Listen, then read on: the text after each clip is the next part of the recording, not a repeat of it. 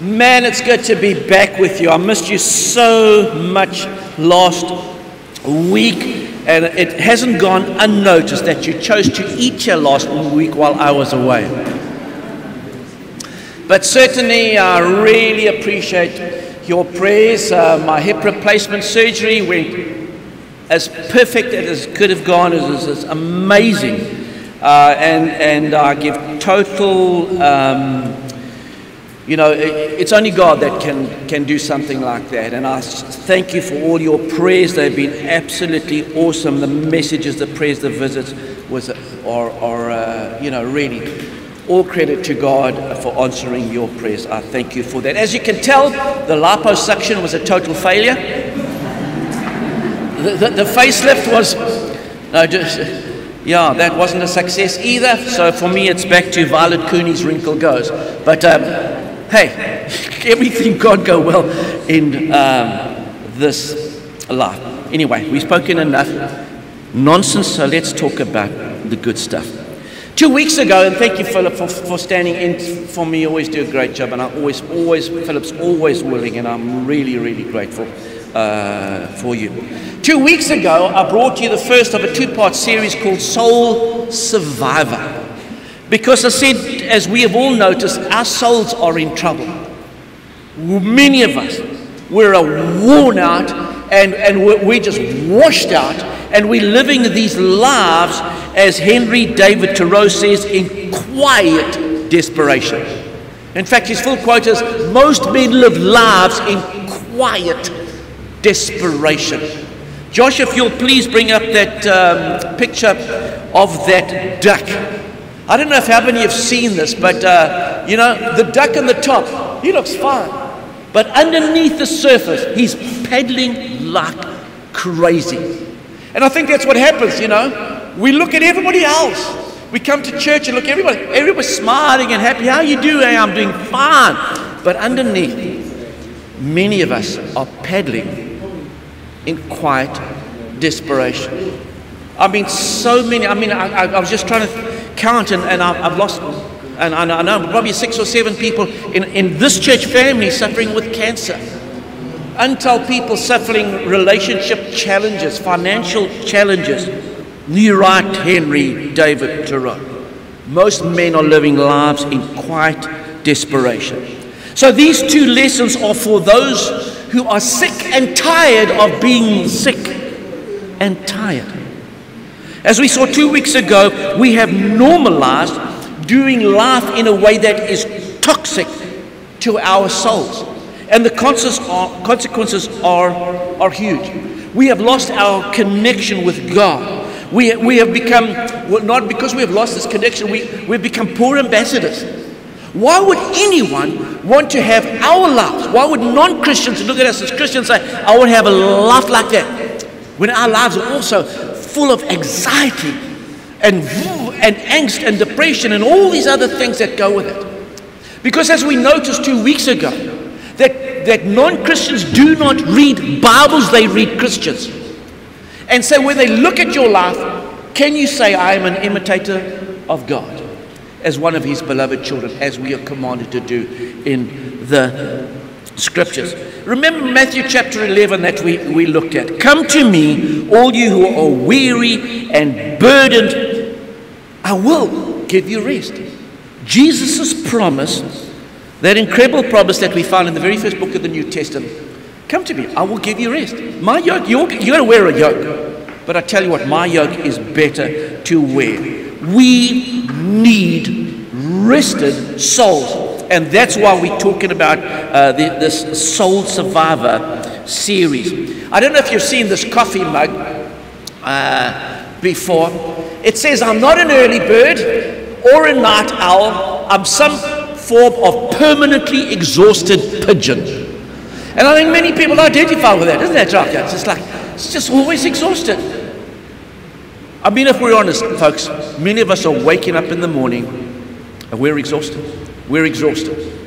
And so we have lost the image of Jesus Christ in our lives because we have been sucked into doing the world as the world does. It's toxic, but the devil has given us a lie. And when our souls are sick and fed up and tired, we cannot offer God our best, and we certainly cannot be ambassadors for Jesus Christ and his kingdom. So the question, of course, the rhetorical question, how can we give what we don't have? How can we give the abundant life when we don't have it ourselves? How can we help others up when we are down ourselves? How can we survive in a world that is inherently stressful? Let's acknowledge it. Life is stressful. No one gets off scot-free. No one gets to say, I went through life, no stress, no pressure, no hassles, no loss, no financial problems, no relationship hassles. We all have pressure. But I ask you this again, how come some people seem to just fly in that life when everything else is like the cesspool of a mess in this world, but other people just seem to crater? When you're in a world that is in a total mess and your soul is doing well, you're living the life that God has called you to do. When you're living in a life and you're able to withstand those outside pressures because your soul has been filled, you've taken the Lord's yoke, you know you're doing well. I think probably one of the most perfect examples of this is this man. Let's put his picture up there, Horatio Spafford. I've told you the story before. I will tell it again because it's the most incredible story. He was a strong believer. He and his wife had several children. They lived in Chicago. But they were about to enter into a world of hurt like you cannot even begin to imagine. Some of us have had a taste of it. At 4 years old, he had a son who died of scarlet fever. And as they were trying to get over that, the next year there was this fire in Chicago and his booming business basically went up in flames. And 2 years later, as he was still trying to get himself on his feet, his friend Dale Moody was going on a mission trip. And he decided going to England, and he said, I've got to join him. So he sent his wife and his 4 daughters ahead. They bought a passage on a ship, and they were traveling on the ship. He was going to follow later.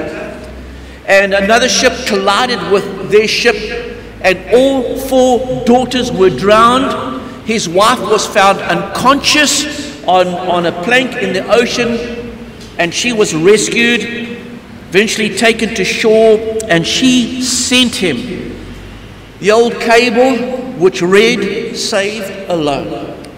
5 children, all lost, and his business. Horatio Spafford booked a ticket on a boat to cross the sea and join his wife, be able to comfort her. And when they got to the place where the accident and the shipwreck had happened and all his daughters died, the captain called him and said, Mr. Spafford, this is where it happened. He came out, he looked out over the sea. It's commonly believed that's when he went to his cabin and he penned those incredible words, "It is well with my soul." How can you do that when you've experienced such horrendous things in your life? You can say, "It is well with my soul." Why do we love the song so much? Why does the song resonate so deeply within us, in ourselves? I believe it is because we want to believe that when we live this life, and we will experience loss, there will be death, there will be disasters, there will be things happening now, there will be looting, and there will be floods, and there will be accidents, and there will be all these other things, that it can still be well with our souls. We do believe that Jesus meant it when he said, "Come to me, you weary and heavy laden, and I will give you rest for your souls." It's possible to live life with a full soul according to the scriptures. And so I brought you the scripture 2 weeks ago as well, 3 John chapter 2, 3 John and verse 2. And I said, I wish I could pray this prayer over every one of you as John prayed it over his disciples. Dear friend, I pray that you may enjoy good health and that all may go well with you, even as your soul is getting along well. I hope everything in your life is doing as well as your soul. Could I pray that over you? How's your soul doing? How's your soul doing? Don't mess with stuff. Don't pray that type of prayer over there, because all of a sudden, everything else, my health and everything else might go as badly as my soul. But John knew his readers, irrespective of what was happening and all the persecution and the deaths and the imprisonments that was taking place in the first century, John could write, I know it's going well with your soul. You're losing family members. Man, the horrendous pain and persecution being exercised by the Romans. But you know what?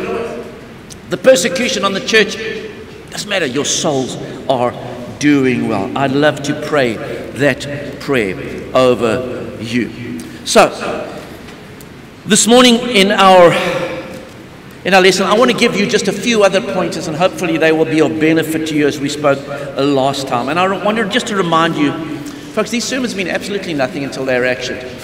You might send me a WhatsApp, say there was a great sermon, and I hope that you do find them beneficial. But until we choose, you want the life of Jesus, but you have to follow the lifestyle of Jesus.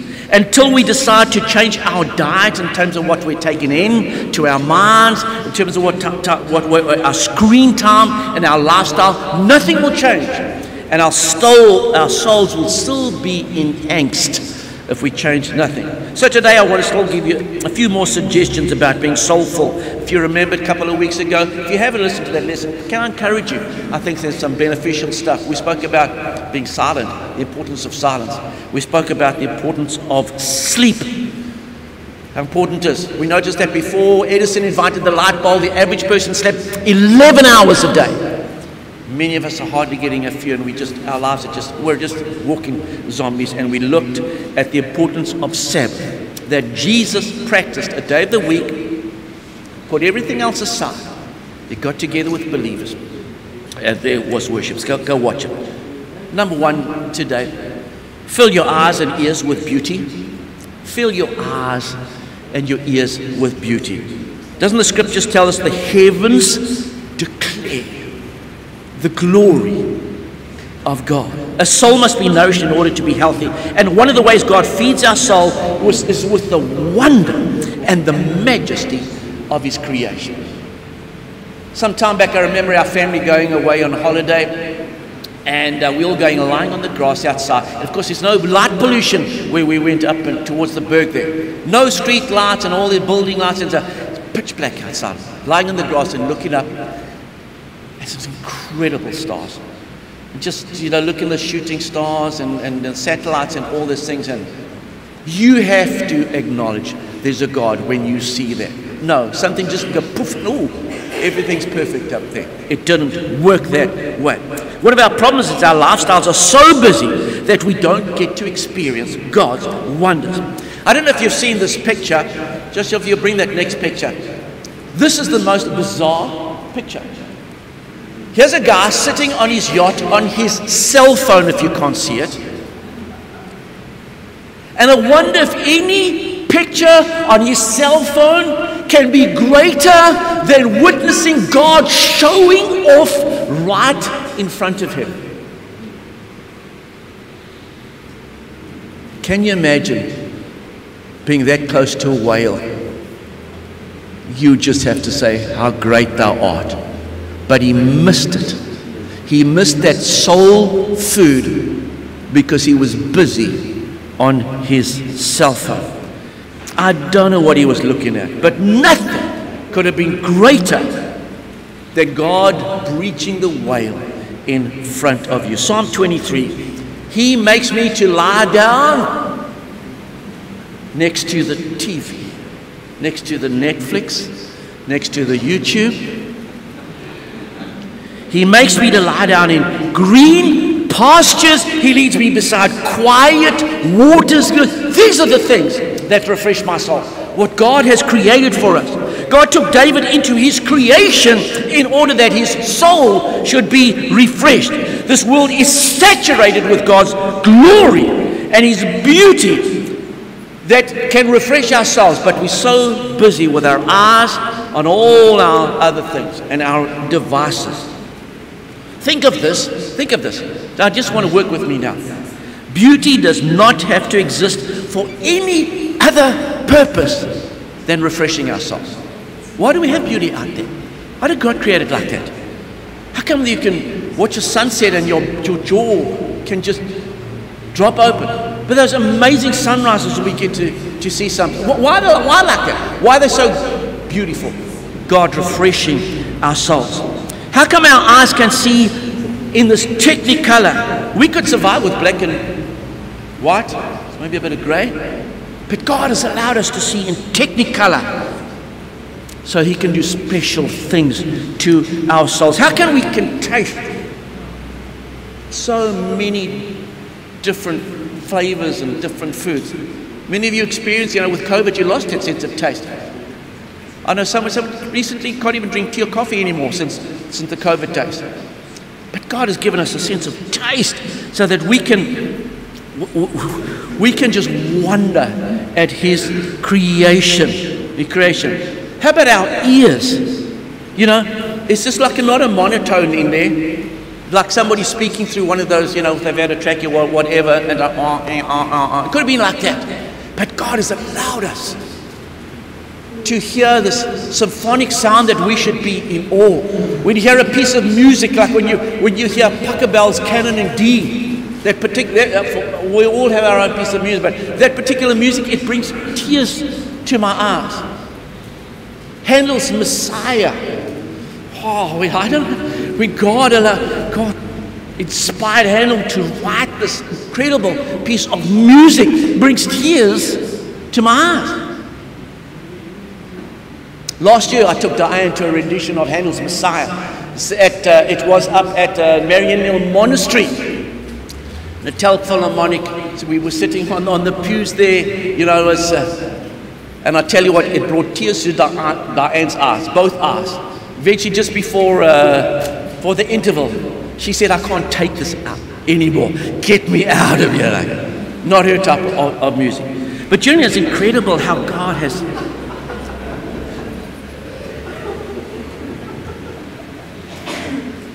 She's not into the classics.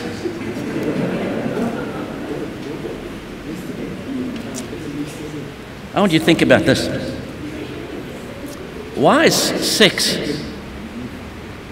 so pleasurable? Not just functional. God could have just organized functional, procreate, that's it. But why has God created it pleasurable? It's so that our souls could be filled.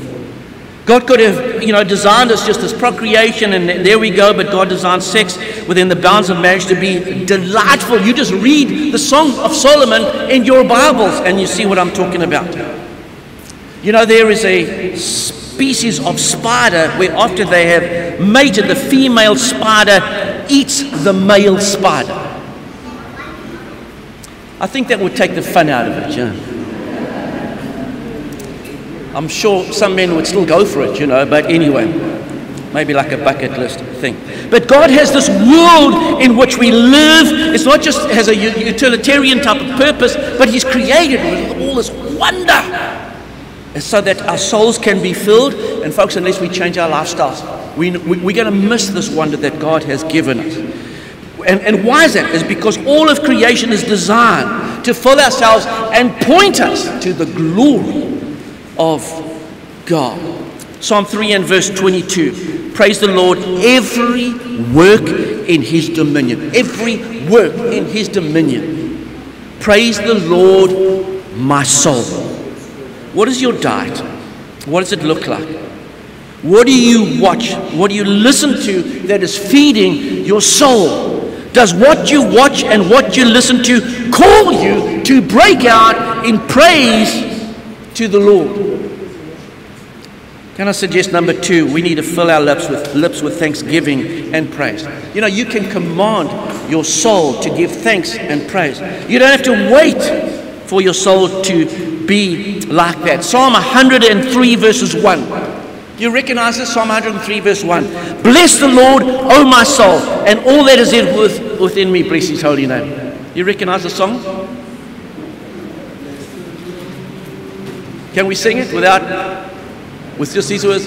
Bless the Lord, and all my soul, and all that is within me, bless his holy name. Bless the Lord, and all my soul, and all that is within me, bless his holy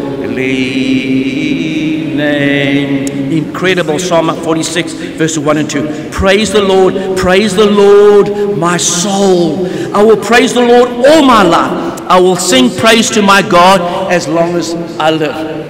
Now I know you're expecting me to sing this song, but I won't do. But it's a great song, you know. And praise the Lord as long as my life. Okay, I just lied. So here's what I know. You can praise, you cannot praise and complain at the same time. So if you found yourself in this death spiral, it was waking up in the morning and always complaining and always grumbling. Tell you what, you need to wake up in the morning and just start praising. Find things to thank God for. It's so much better for your soul. You know what? You need to notice that there are a few more things that are more toxic to your soul than a spirit of entitlement. And what I mean here is when you go around and you whine and you grumble and you complain that life is not fair and life is hard and you deserve better than this and you deserve that and how come you're a victim in this situation. Folks, it's toxic to our souls. But when you cultivate an attitude of gratitude, you know what? You are preventing the circumstances of this world from permeating and messing with your soul. Because we can rise up amongst the quagmire in which we live and say, it is well with my soul. And we can identify with Horatio Spafford, say, it is well with my soul. 1 Thessalonians chapter 5 and verse 16, give thanks in all circumstances. Give thanks in all circumstances, said Paul to the church in Thessalonica. Not give thanks for all circumstances, but in the circumstances, you can still give thanks. You take time to care for your soul by praising God and giving thanks in the event, not for the event. I want to show you a little video, but as Josh brings it up and before he plays it, I want to tell you the story. It's a father. That father is holding his prem baby. The baby is 4 months premature. They've given the parents a 21% chance. I don't know how they get the one, but the doctor said about 21% chance that this baby will make it. And so he starts singing to his baby. And I want you to see singing songs of praise. And as he's praising God and looking at his newborn son, I want you to notice what his little son does when the father starts singing hallelujah. It's hard to hear. We pull it off the neck. Let's play that. Thank you, Josh.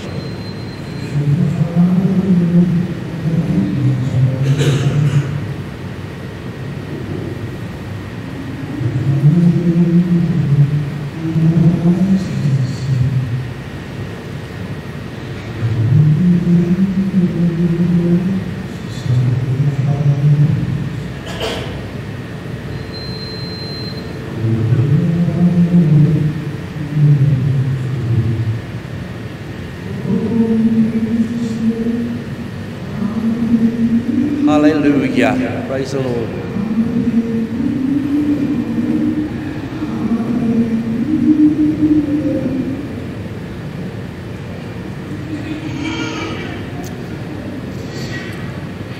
Okay, thank you, Josh. And as he's singing hallelujah, it's like the child is just identifying with that moment. Folks, we need to learn to praise God in the moment, not always for it. Can I suggest today that we fill our minds with truth? Can I remind you that this morning we have a sworn enemy who's lying to us all the time. He's the father of lies. He wants us to believe lies about ourselves, our situation, and others. And many of us have bought into the lies hook, line, and sinker. You know, nobody starts the day intending to damage their soul. But what I know is that everyone with a damaged soul has bought into a lie of the devil, hook, line, and sinker. Let me give you an example of this ship. So many of you are old enough to remember 1982. I remember very clearly the Falklands War. And this is the HMS Sheffield. It's a battleship. It was Philip will correct me if I'm wrong, but Britain was fighting the Argentinians over some islands called the Falklands. And they were at war, and man, this ship was sunk. It was sunk by an Exocet missile, but it didn't have to be that way. The Exocet missile was identified by the officers on that ship as an Exocet missile and belonging to France. They said, oh, France, they're our friends. But guess what happens? The Argentinians had bought it from the French and had been fired, and as an incoming, they had plenty of time to knock it out of the sky. They said, no, it can't be intended for us. It must be friendly fire. And so this is our friends. Hit the ship, 20 lives were lost that day. Folks, we are being hit by the enemy's missiles, and we think it's friendly fire. He's lied to us about morals. He's lied to us about marriage. He's lied to us about finances. He's lied to us about what gives us pleasure. He's lied to us about how we do life. We've bought into that as being friendly fire, and we are sinking. And if you are worn out and you feel like your life is sinking, you need to ask yourselves this question. Is what I have been thinking about really true? Is what I'm thinking about from the Lord? Or is it a missile from Satan? Psalm 19, the law of the Lord is perfect, refreshing the soul. Psalm 119, my soul is weary with sorrow. Strengthen me according to your word. Lord, I know then it comes from you. The big lie, chasing the things of this world. We think they're going to fill our souls. I want to start closing off in conclusion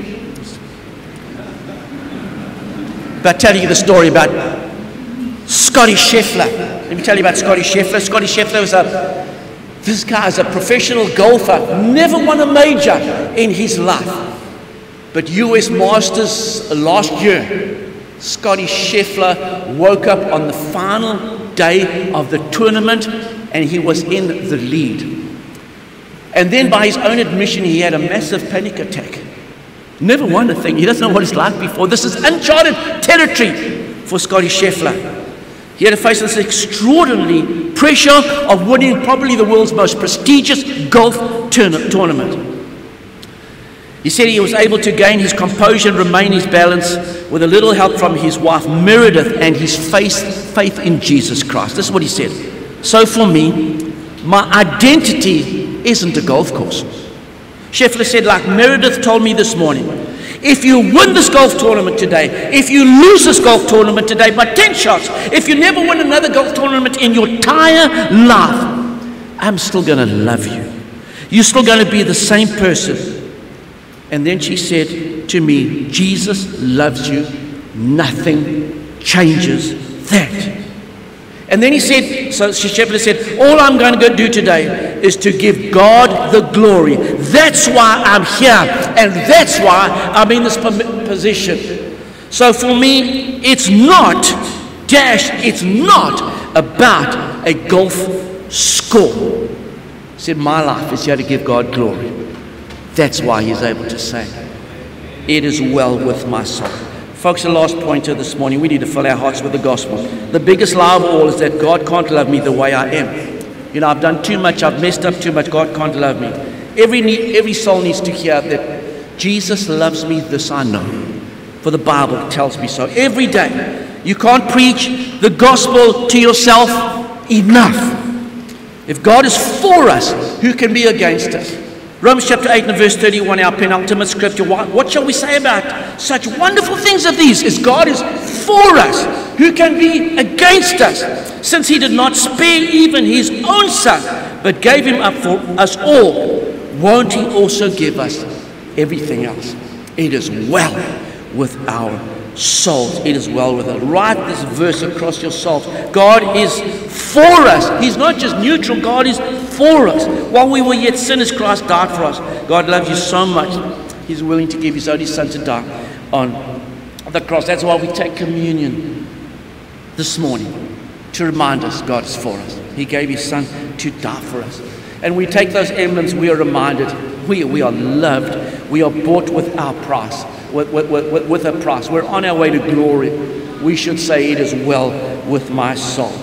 Our final passage of Scripture, Isaiah chapter 61 and verse 10. I am overwhelmed with joy in the Lord my God, for He has dressed me with the clothing of salvation and draped me in a robe of righteousness.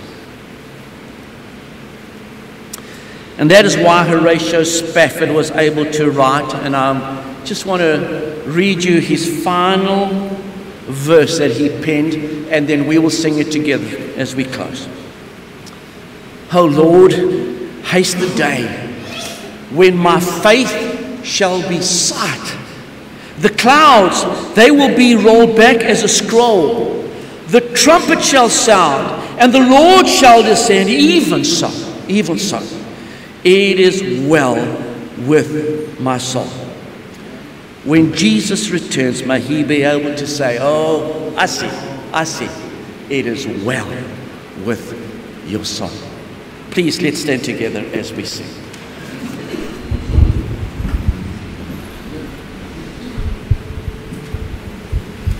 When peace like a river attendeth my way, when sorrows like sea billows roll, whatever my lot, Thou hast taught me to say, it is well with my soul, it is well.